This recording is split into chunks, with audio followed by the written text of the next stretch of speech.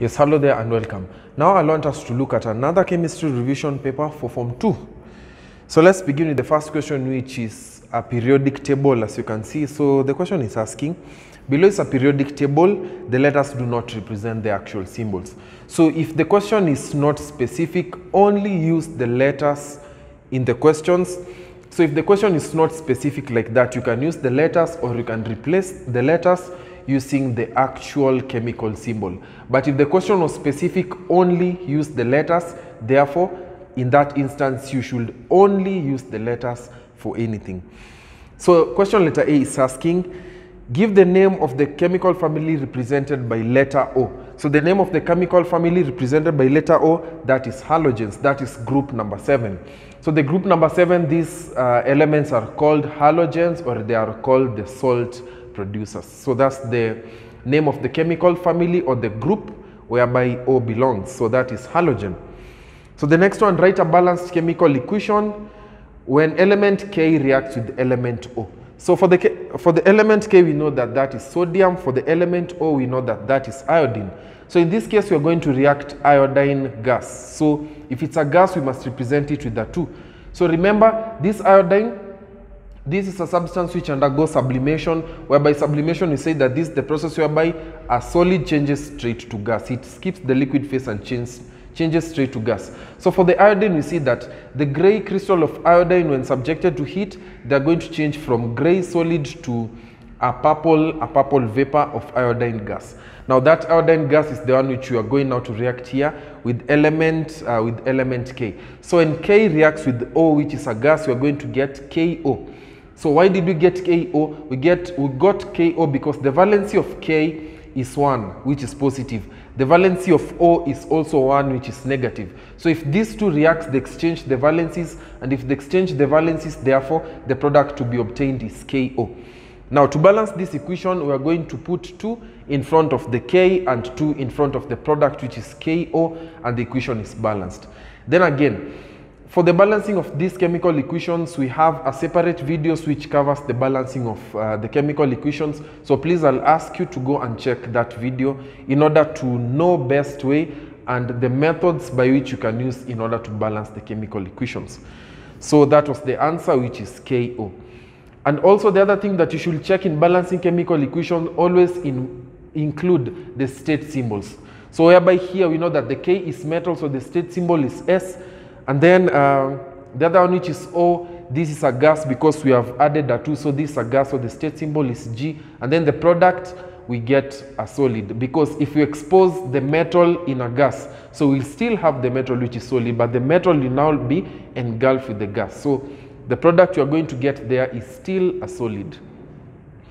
So the next question is asking, name the type of bond formed when B reacts. Now that B that you have just talked about. So name the type of bond formed when K reacts with O.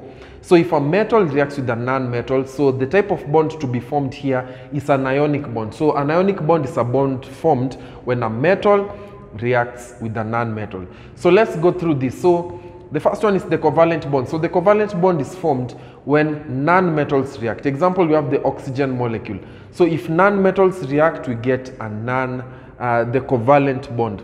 If a metal and a non-metal react, we get an ionic bond. If metals react, if 2 metals react, we get a metallic bond. And then coordinate bond is formed when 1 atom donates 2 electrons to be shared. Example for this coordinate or dative bond, we have the ammonium molecule, and also we have hydroxonium ion. We can also have the ozone. So the ozone, which is O3, it means that 1 atom has donated 2 electrons to be shared. Also this we covered in the previous class. Please, I'll urge us to go and check those previous class, which covers the different types of bonds that we have. So the next question is asking, write a balanced chemical reaction when element L reacts with element I. So in this case, we know that the element L is magnesium and element I is nitrogen. So in short, it's like we are being asked, what is the product formed when magnesium reacts with nitrogen? So here we are only going to use the letter. So if element L reacts with element I, so the products to be formed, you are going to get L3, I2. So why did we get L3 and I2? So in forming the products, what happens is that we only use the valencies of the elements or the compounds to form the product. And the valencies interchange. So the valency of this one goes to the other compound, the valency of this one goes to the other compound. So in this case, what happens is that the valency of L is 2. So the atomic number of L, remember, it is 12. So being 12, the configuration is 282. So if the configuration is 282, it will mean that it is losing the 2 electrons in order to become stable. Therefore, the valency of L becomes positive 2. Positive means losing. So since it's positive 2, it means that it loses 2 electrons in order to become stable. Now the valency of I in this case, the valency of I is 3 negative. So the atomic number of nitrogen is 7. So nitrogen is atomic number 7. That is letter I is 7. So the configuration is 2, 5. So the configuration being 2, 5, it will mean that this element I requires 3 electrons in order to be stable. So since it needs to gain 3 electrons, therefore the charge will be negative, because negative means gaining electrons. How many electrons must it gain? It must gain 3 electrons. Therefore, the charge for this element I will be 3 negative, meaning that it needs to gain 3 electrons in order to become stable. Now the valency for letter L is 2, positive valency for I is 3 negative. Therefore, in forming the product, it is only the valencies that interchange, and that's why we have the product as L3, that 3 is the valency of I, and then for the I we have I2, that is the valency for the letter L, and that is the product that you are going to form, L3I2. So if we substitute L and I with nitrogen and magnesium and nitrogen, we are going to get magnesium 3 and nitrogen 2. So that is the product that is formed when element L reacts with element I. And also you should not forget to include the state symbols, because if you have been asked what is the stoichiometric equation, the word stoichiometric means the equation must have the correct state symbols, chemical symbol, and balancing equation. Those 3 things must be included in a stoichiometric equation. So for this, the state symbol for letter L, that is a solid, because it's a metal. Why is it a metal? It loses 2 electrons to be stable. Therefore, if it loses electrons, that is a metal. So the state symbol is solid. The state symbol of I, the state symbol is a gas, because this element I reacts by losing electrons. Since it loses electron, therefore it automatically becomes a gas. So the state symbol of I is G, and then the product that you are going to obtain, it's a solid, because it's like exposing a metal to a gas. If you expose a metal to a gas, it will still remain to be a metal, just that that metal will now be coated with the layer of the gas. So that's the state symbol of the product, which is solid. So the next question is asking, an isotope has 18 neutrons and a mass number of 34. So the isotope has 18 neutrons and a mass of 34. So question letter A is asking, draw the atomic structure of element Q. So draw the atomic structure of element Q. So how do we get the mass number? Let's first of all look at the formula for obtaining the mass number. So the mass number is obtained when we add the number of protons and neutrons together. So protons plus neutrons, we get the mass number. So in this case, first of all, we had to do the calculation. So we have to do the calculation first in order to draw the structure. So mass number is equals to the number of protons plus neutrons. So having that in consideration, so we'll substitute 34 minus 18 is plus the number, or rather, this is what we could have said. The 34 is equals to 18 neutrons plus the number of protons, which have not been given, because we must know the number of protons in order to draw the structure. We cannot use the number of neutrons. We must know the number of protons, because the number of protons is the atomic number. Therefore, to get the number of protons, we'll use that formula under substitution, and we're going to find out that the number of protons is equals to 16. Therefore, we are drawing the structure of 16 electrons. So don't forget, never use the number of neutrons to draw the structure. Always use the number of protons. So here the hint, you have already been given the hint. 34 is the mass number. The number of neutrons is 18. So what is the number of protons? So the number of proton is that the 34 mass number minus the number of neutrons, which is 18. So we get the number of protons, which is 16. And that is the structure of the element 16. So this element 16, what's the original name of element 16, the periodic table? So element 16 is sulfur. So sulfur is the one which is element 16. So the next question is asking, write its electronic arrangement. So the electronic arrangement is 286. So note this, if you could have gotten the first one wrong, which was letter A, Roman 1, if you could have gotten that Roman 1 to be wrong, you drew 18, so you could have gotten also the second one wrong. Because you see, you should always draw the structure, you should always name the configuration based on the number of protons and the atomic number, not the number of neutrons. So that's why we began by saying, we have the mass number, we have the number of neutrons. What is the atomic number? So we had to get the atomic number in order to continue. So the atomic number is 16, and then here it's asking the configuration. So the configuration will be 286. That is the configuration for our element, the element Q. So the third question, which is tied to both of the questions, is asking, explain to which group and period Q belongs. So group and period that Q belongs. If you look at the configuration, so the configuration, we have 286. If you add all of them, we get 16, which is the atomic number. So the configuration is 286. So since the configuration is 286, from here, we can be able to get the number of, the group number and the number of periods that this element belongs. So how many energy levels does it have? We see that it has 3 energy levels. The first energy level has 2. The second energy level has 8. The third energy level has 6. So since it has 3 energy levels, it means that it is in period 3 because of 3 energy levels. And then the last value is 6. 286, the last value is 6. Since the last value is 6, therefore, this last value always tells us the group it belongs. So since the last value is 6, it will tell us that this is in group number 6. So that's how you can be able to identify the group and period to which an element belongs based on the configuration. So it's in period 3 and it is in group number 6. Group number 6. So the next question is asking about the liquid nitrogen and the separation techniques. So it's asking, nitrogen and oxygen are among the gases in air. Nitrogen boils at negative 196 degrees Celsius and oxygen boils at negative 183 degrees Celsius. Explain how pure nitrogen can be obtained from a mixture of nitrogen and oxygen. So this is simple, through fractional distillation of liquid air. If you can be able to remember the reaction scheme of fractional distillation of liquid air, it's whereby air enters the filter, and in the filter there's the removal of dust particles, because in air we see that we have different components of air. So air is made up of different components: nitrogen, oxygen, carbon dioxide, inert gases, dust and water vapor. So all these substances are able to be separated in the separation techniques of liquid air, whereby air first of all enters the filter, and in the filter we remove the dust.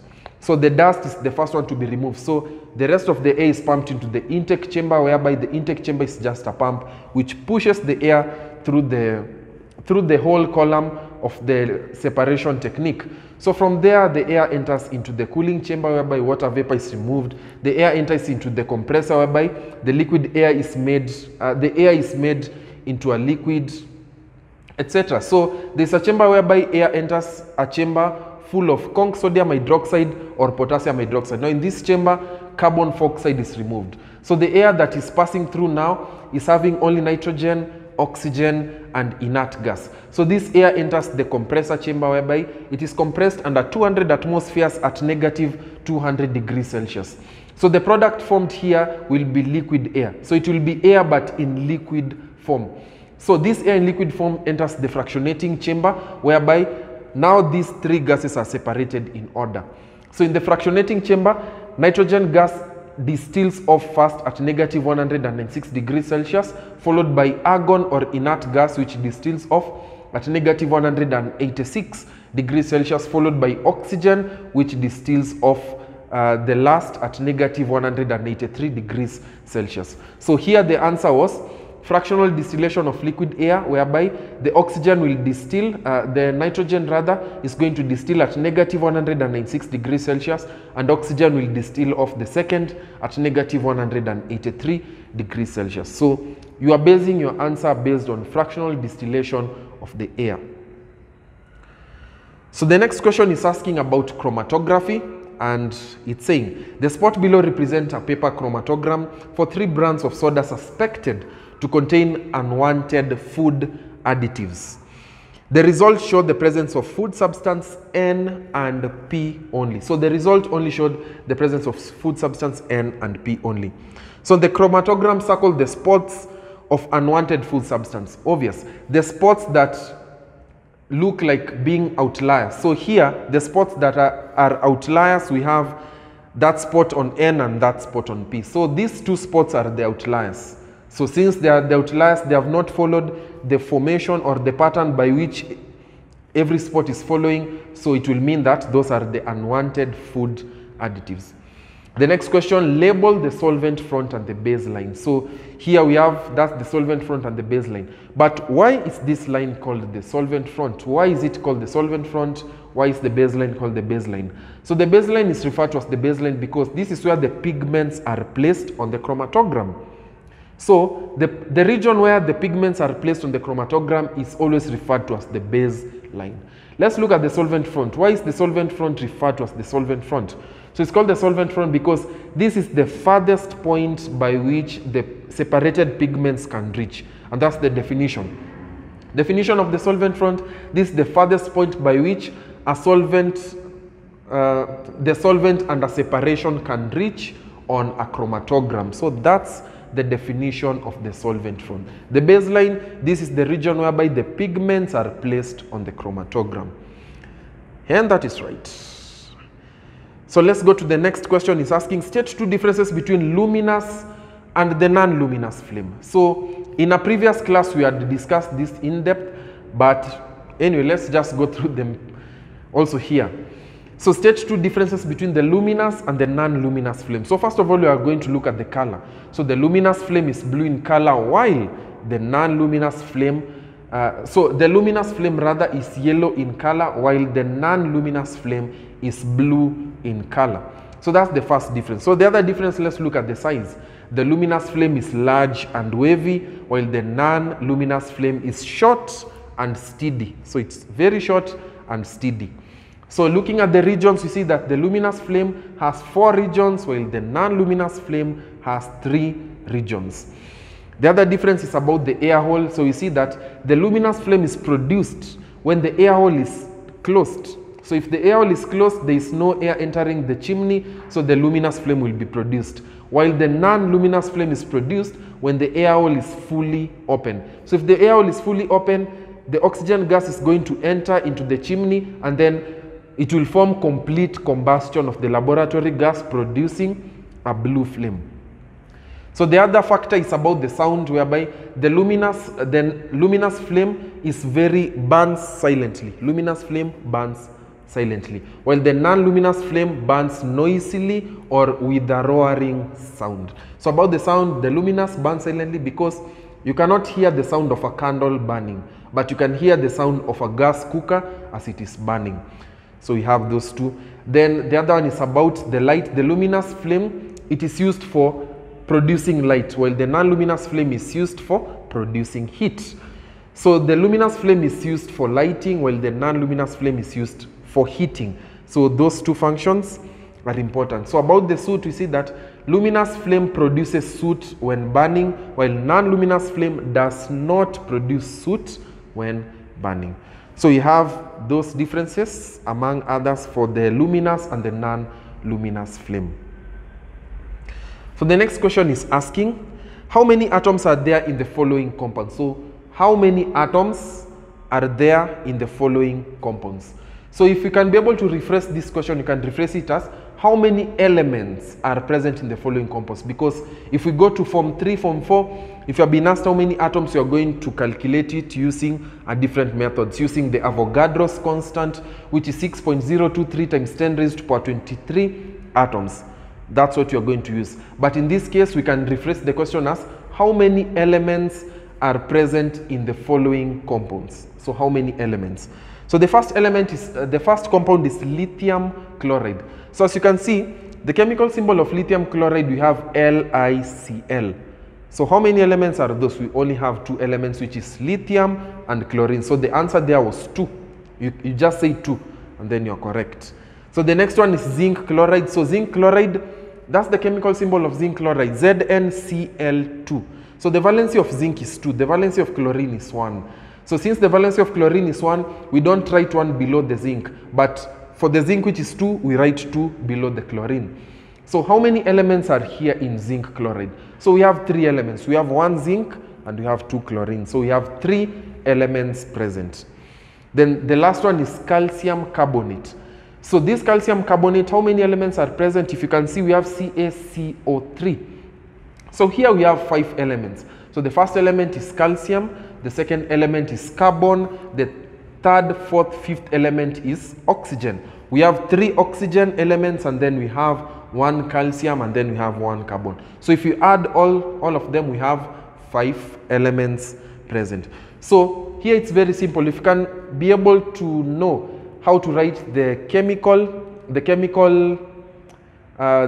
molecule or the chemical symbols on that compound, therefore it will be very easy for you to know exactly how many are there, because we have based our answers based on the chemical compounds that we have.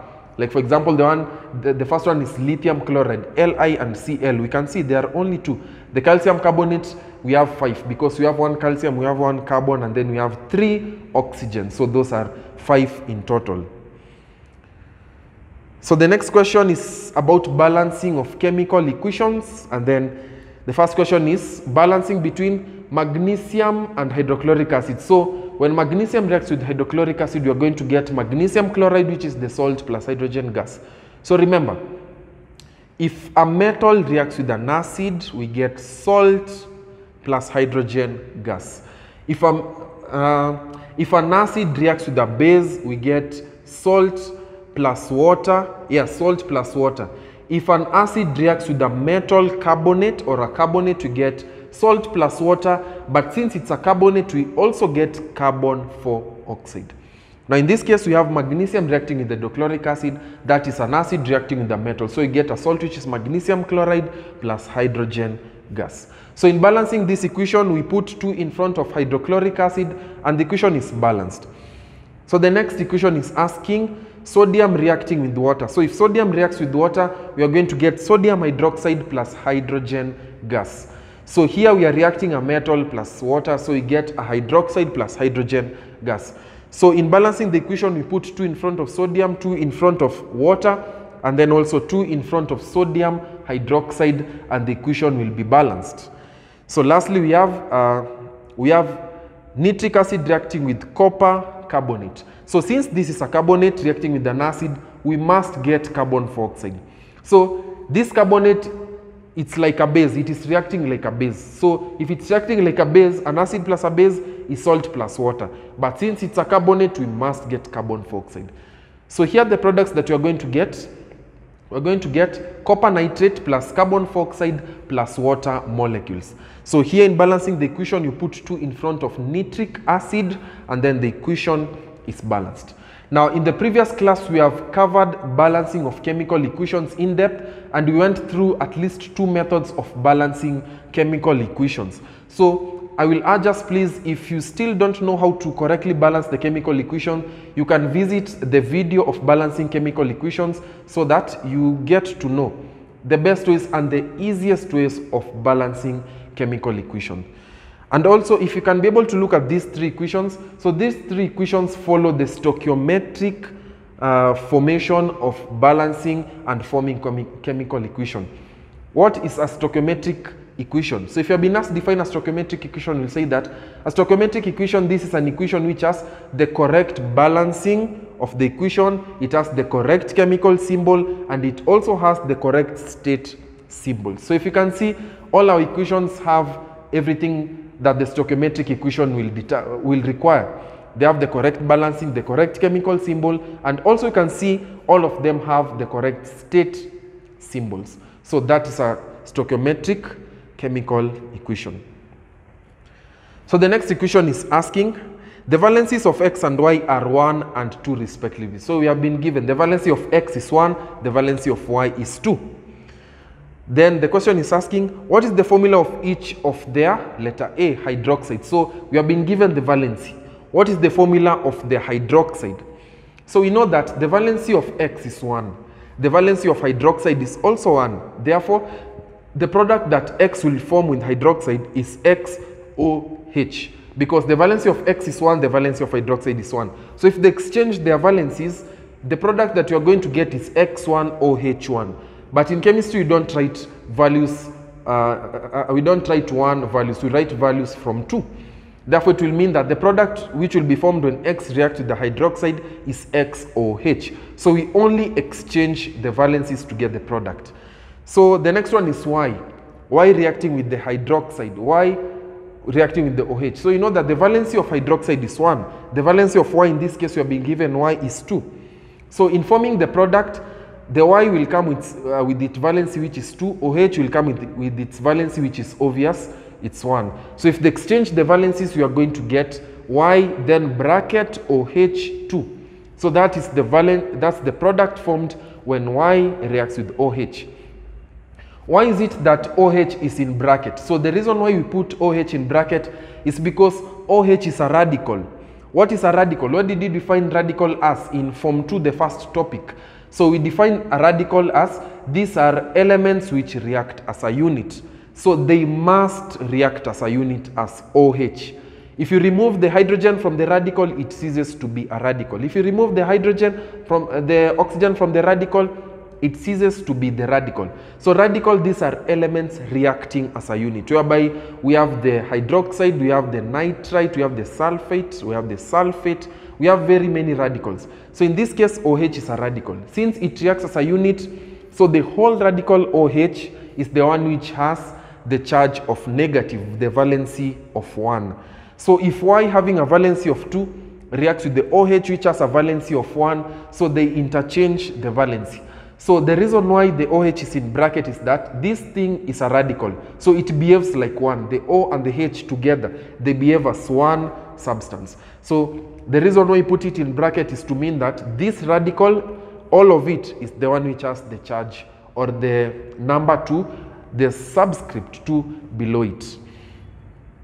So the next one is sulfate. So what happens when X and Y reacts with the sulfate? So remember, the valency of X we've been given is 1. But the valency of sulfate, we know that this radical sulfate, the valency is always 2 negative. So if X reacts with the sulfate, so the product we are going to get is X2, whereby this 2 is the valency of the sulfate. So they interchange.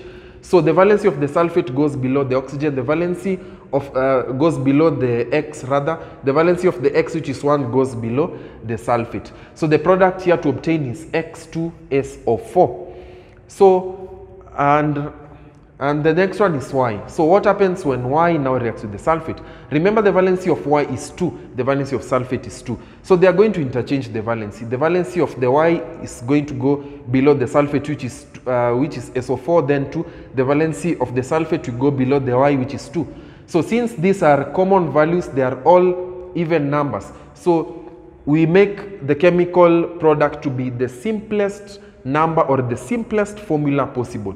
Therefore, since this is 2 and this one is 2, so the 2 will cancel each other so as to obtain the simplest formula possible, which is YSO4. So it is YSO4 because we have made the chemical compound to have the simplest number possible. So the next one is carbonate, and the valency of the carbonate is always 2 negative. So for the X, again, the valencies will interchange. The valency of X will go below the carbonate. The valency of carbonate will go below the X. So the product to form here will be X2CO3. And then for Y, since the valency of Y is 2, the valency of carbonate is 2, therefore they are going to interchange the valencies again. If they interchange the valencies, remember, the product must be the simplest number possible. So the valencies will cancel each other out, and then you are going to obtain YCO3. Then the next one is hydrogen carbonate. So the valency of hydrogen carbonate is always 1. Remember, hydrogen carbonate is also a radical. So a radical means that it reacts as a unit. So since it reacts as a unit, you can't remove either hydrogen carbonate or oxygen. So it must be like that. So this radical, the valency of this radical is 1. So exactly what happens when X, which has 1 valency, reacts with the hydrogen carbonate. So the product to be formed, it will be X hydrogen carbonate. So since all of them have valency of 1, so we don't write that one below them. So it is X hydrogen carbonate, yes, as you can see. So the next one is Y reacting with hydrogen carbonate. Remember the valency of Y is 2, the valency of hydrogen carbonate is 1. So since the hydrogen carbonate is a radical, it reacts as a unit, so the product to be formed will be Y with 1 valency of the hydrogen carbonate, which we don't write, and then brackets, and then hydrogen carbonate, then below it is 2. So that 2 represents the valency for Y. So since the valency of Y is 2, that's why we put into bracket the whole radical, and then meaning that this whole radical is under this valency of 2, which is from Y. Then lastly, we have the nitrates, whereby nitrates have a valency of negative. They have a valency of 1. So for the X, we see that the valency of X is 1, the valency of Y, the valency of nitrate is 1. So forming the product of the nitrate when X reacts, it will be XNO3. So that is that. And then what happens when Y reacts with the nitrate? So if Y reacts with the nitrate, will be, remember the valency of Y is 2, the valency of nitrate is 1. So what happens is that we'll have Y having the 1 valency for the nitrate, which you don't write, and then into brackets that radical, which is nitrate, and saying that everything in the bracket has captured the valency of 2, which is from the Y. So that is what happens. So this question was really focused on the valency, and it also focused on the radicals. So if you knew the valencies for the radicals, and if you knew the valencies for the Y and X, which have been given, therefore it will be very easy for you to get this as how we have done it. So the next question is about the atomic number and somewhat the periodic table. So this question is asking, write the atomic number electronic configuration of element Z. So write the atomic number and the electronic configuration of element Z. So the only hint we have been given here, the only hint is that we have been given the structure. So if you can see the structure, from the structure you can be able to know if this is a metal or a non-metal. From the structure again, you can be able to write the electronic configuration, because the first energy level has 2 electrons, so we write 2 down. The second energy level has 8 electrons, so we write 8 down. The third energy level has only 1 electron. Yeah, so it only has 1 electron. So the configuration is 2 for the innermost orbital, and then from 2 we have 8 from the middle electronic, the energy, so the middle orbital or the energy level, and then we have the last one, which is 1. So the configuration is 2, 8, 1 from the diagram. So from this you can be able to know the group number, the number of period that this element belong, and you can also be able to identify which element is this in the periodic table. So just by counting, so these are 11. So 11 is sodium. So element Z is represent. So this element Z in short is sodium metal. So the question is asking, write the atomic number of and electronic configuration. So the atomic number is 11. 2 plus 8 plus 1 is 11. So that is the atomic number. Electronic configuration is 281. So you obtain the configuration just by checking the diagram. The first energy level has 2 electrons. The second energy level has 8. So you write 2, 8. Then the last energy level has 1. So that is the electronic configuration. So since it has 3 energy levels, it will mean that it is in period number 3. Since it has 3 energy levels. The last number is always the group number. Since the last number is 1, it tells us that this element is in group number 1. And that is that. So let's look at the next number. It's asking, state 4 physical properties of halogen group. So state 4 physical properties. Because we have chemical properties, don't confuse. Physical properties, these are what you can see. What like for example, if this gas is here, what can I see about this gas? What can I see about this element? So physical properties, these are just what the observable characteristics. So write 4 physical properties of the halogen group. So first of all, we see that these are non-metals. So they are all non-metals. So they don't conduct electricity. That's the first physical property. They are all non-metals.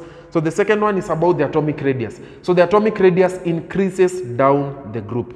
So whereby fluorine, for example, if you compare fluorine and iodine, we see that fluorine is smaller while iodine is larger.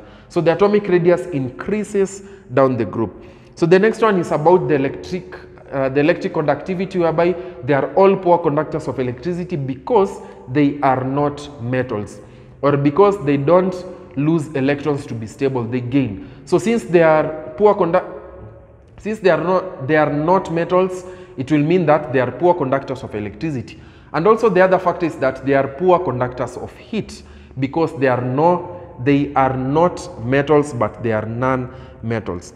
So the other one is that they are both soluble in polar and non-polar solvents. So this means that they are soluble in liquids, in solvents like maybe for example water, and also in liquids, for example the oils, etc. They can be able to dissolve.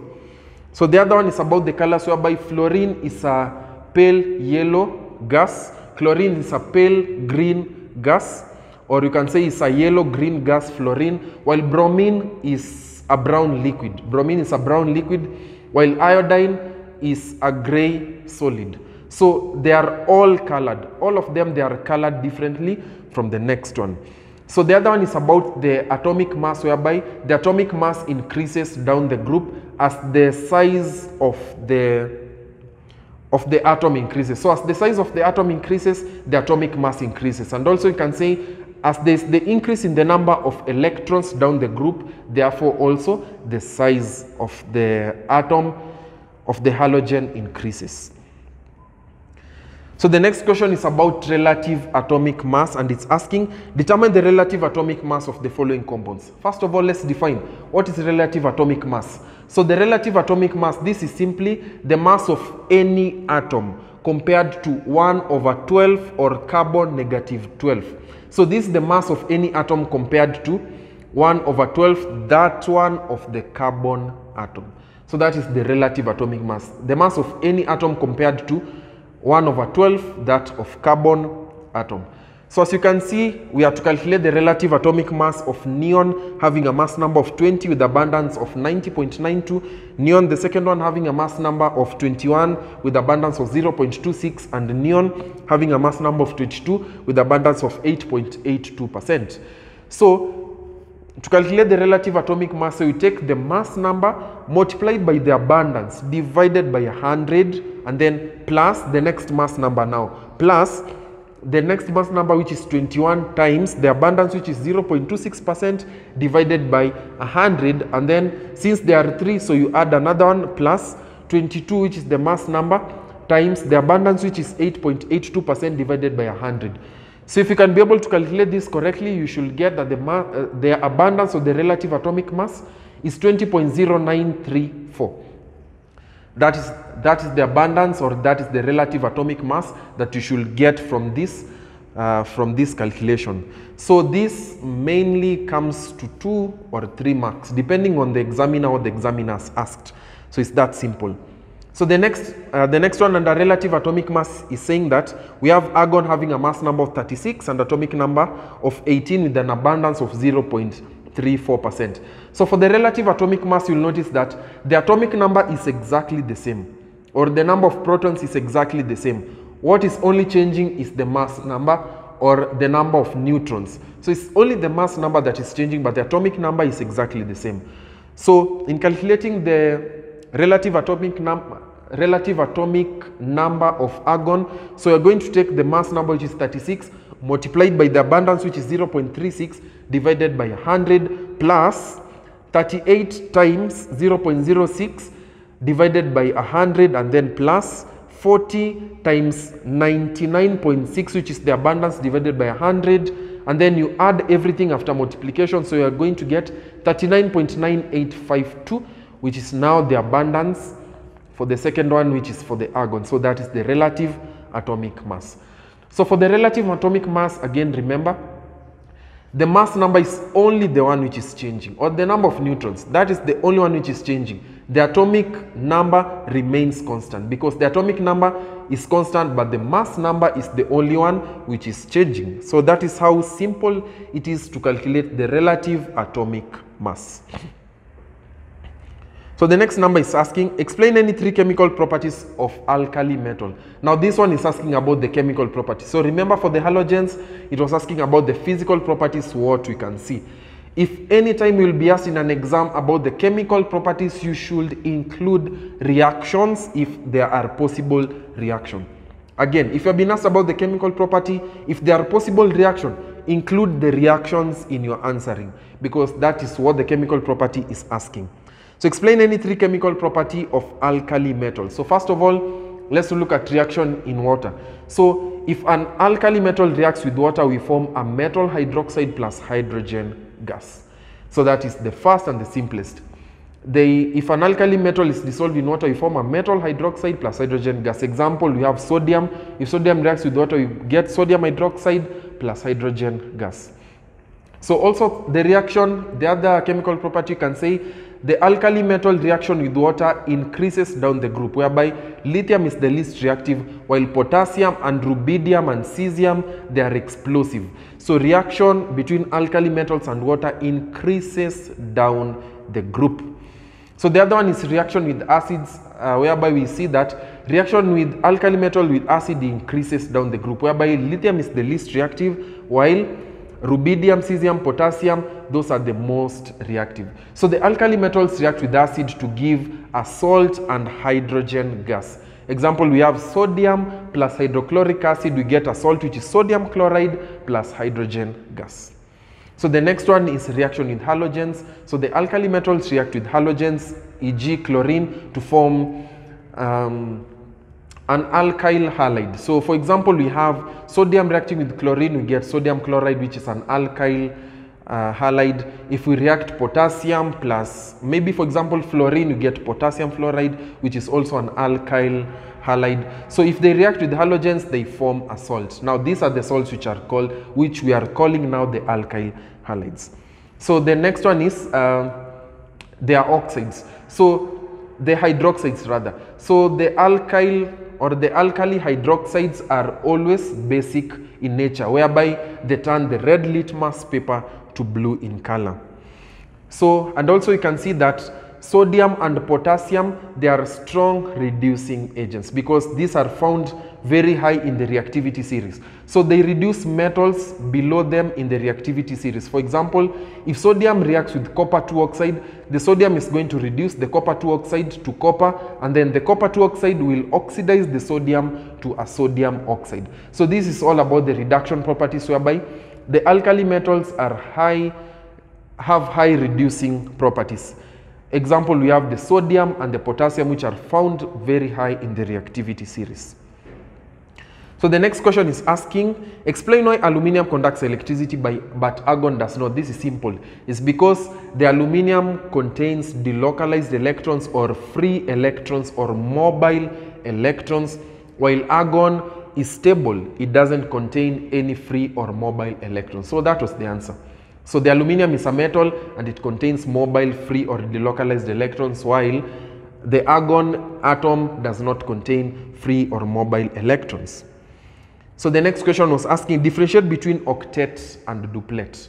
So for the octet, we'll say that this is the phenomenon whereby an atom has fully filled 8 electrons in the outermost energy level.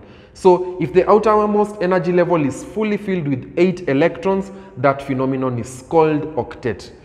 While if the outermost energy level is filled with 2 electrons, especially it happens in helium. If the outermost energy level of helium is filled with 2 electrons, that phenomenon is called now the duplet. So remember, octet, the outermost energy level is fully filled with 8 electrons. Duplet, the outermost energy level is filled with 2 electrons. That is especially for helium. So the next question was asking, differentiate between electron affinity and ionization energy. So for the electron affinity, this is the energy released or the energy given off when an atom gains an electron. So it's the energy given off when an atom gains an electron, while ionization energy, this is the minimum energy that is absorbed, or the minimum energy that is, the minimum energy absorbed when an atom or an element loses electron. So if it loses electron, so the temperatures will go down, and then what is going to happen is that this form of energy will now be referred to as the ionization energy. So it's the minimum energy that is required for an atom to lose electrons in its gaseous state. While electron affinity, this is the minimum energy given off when an element or an atom gains an electron in its gaseous state in order to become stable. So that is that simple. So question next is asking, below is a diagram to illustrate the laboratory preparation of oxygen gas. As you can see, so take note of the gas preparation, gas collection method. Take note of what is being, what is in the dropping funnel and what is in the round bottomed flask. So in the round bottom flask is labeled A, while in the funnel, in the dropping funnel, we have hydrogen peroxide, and then the gas collection, we are collecting oxygen gas. So if you are collecting oxygen gas, we have hydrogen peroxide in the dropping funnel. Automatically, what is letter A? Letter A is a catalyst. What is that catalyst? So that catalyst is manganese. It's manganese 4 oxide. But what is a catalyst? A catalyst is any substance that speeds up the rate of chemical reaction. So any substance speeding up the rate of chemical reaction is referred to as a catalyst. So let's go to the first question. Name a suitable catalyst labeled A. So the suitable catalyst is manganese 4 oxide. So this manganese 4 oxide speeds up the rate at which hydrogen peroxide is going to break in order to release oxygen. So question B is asking, name the gas collection method used in this experiment. So the gas collection method used in this experiment, this is over water method. So this is over water because the gas is collected over water. So remember, we have 3 gas collection methods. As you can see, we have 3 gas collection methods, whereby the first one is the downward delivery. So this downward delivery is mostly used if we are collecting dense gases. So if the gas is dense, we use the downward delivery. Example, we have chlorine gas, carbon dioxide gas. So if we are dealing with the dense gases, we collect them using the downward delivery. Now this downward delivery can also be called upward displacement of air. You can call it the downward delivery method or the upward displacement of air method. So the next one, we have the upward delivery, whereby we collect a lighter gas on top of the apparatus. So this method can be called the upward delivery, or it can be called the downward displacement of air. So take note not to confuse. So this is the downward displacement of air, and then lastly we now have the overwater method as the last gas collection method. So we have 3 gas collection methods: the downward delivery, the upward delivery, and the overwater method. So why should you use overwater method? You should use overwater method if the gas is lighter than air, or if the gas is less denser than air, and also if the gas is less soluble in water. So you can use that method. So the next question is asking, the second last question, that is asking, the curves below represent variation in temperature with time when pure and impure solid substances are heated. As you can see that graph. So we have 2 graphs, which is letter A and letter B. So this gas is basically asking about the purity of substances. So the first one, which curves show variation of a pure solid? So the curve that shows the variation of pure solid here, we have curve labeled B. So the curve labeled B is of a pure solid. Why is it of a pure solid? It's because the answer to give is that it has sharp melting and boiling point. So for example, for the curve B, you can see that the inclined line are exactly inclining, but the change of state is exactly horizontal.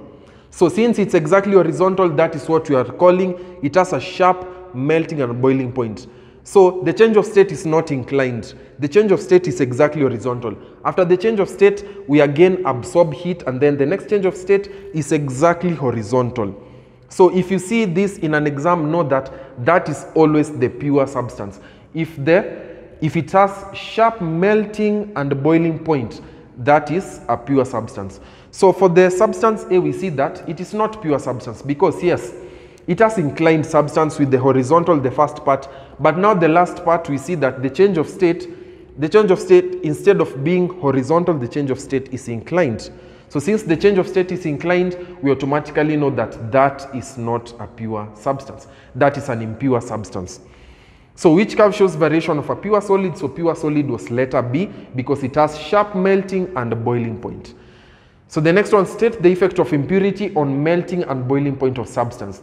So the effect of impurities, that impurities, they lower the melting point and they raise the boiling point. So for example, if you are looking at water, pure water melts at 0 degrees Celsius and then it boils at 100 degrees Celsius.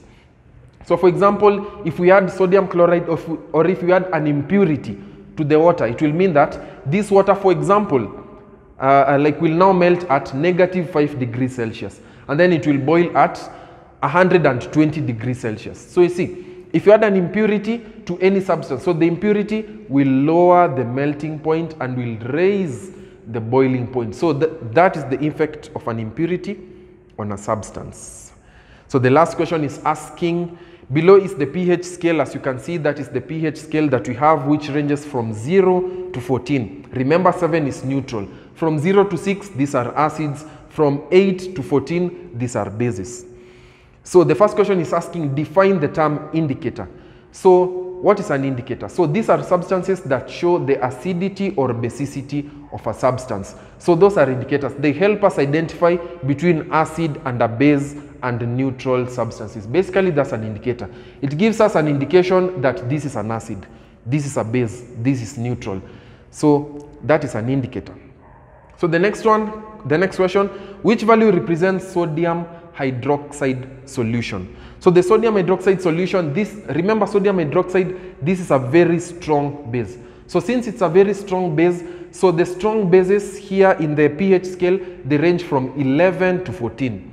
But sodium ranges from 13 to 14. So if you could give your answer as 13, reading 13 or 14, you could have gotten your answer correct. So which value represents sodium hydroxide solution? It's either 13 or 14, which represents a very strong basic solution, whereby yes, sodium hydroxide and potassium hydroxide, these are very strong basic solution. So the next question is asking, name any solution having a value of 7. So value of 7, this is neutral. So the question is asking, name any solution that is neutral. So any solution that is neutral, first of all, the first one, which is very simple, is water. Water is always neutral. Apart from water, we have sodium chloride, which is salt. So sodium chloride solution. Don't say solid. Be specific. Say sodium chloride solution. So sodium chloride solution is also neutral. Also, we have sugar solution. Apart from sugar solution, we have cooking oil. Apart from cooking oil, we also have the blood. The blood is also neutral. So the blood of a person, basically blood is also neutral. So the last question is asking, name any other indicator used in the laboratory apart from the pH scale that we can see. So name any other indicator. So we have methyl blue, we have methyl orange, we have methyl red, we have phenolphthalein indicator, we have eosin, and the only natural indicator we have is the plant or the flower extract. So we have all those which are artificial, but the only natural indicator we have in the laboratory is flower extract. So whereby you take a pestle and a mortar, you take different flowers and you crush them. Now this solution formed by the flower, you can easily use it to determine if this is an acid or this is a base if you have been given a solution. So the flower extract is only the natural indicator that we have in the laboratory. Also, we have the litmus paper, not to forget. So the next question is asking, the last question, define a neutralization reaction. So a neutralization reaction, this is any reaction that involves the reaction between an acid and a base. So any reaction involving an acid and a base is referred to as a neutralization reaction. So don't forget, maybe for example, if hydrochloric acid reacts with sodium hydroxide, that is a neutralization reaction because we are reacting an acid and a base.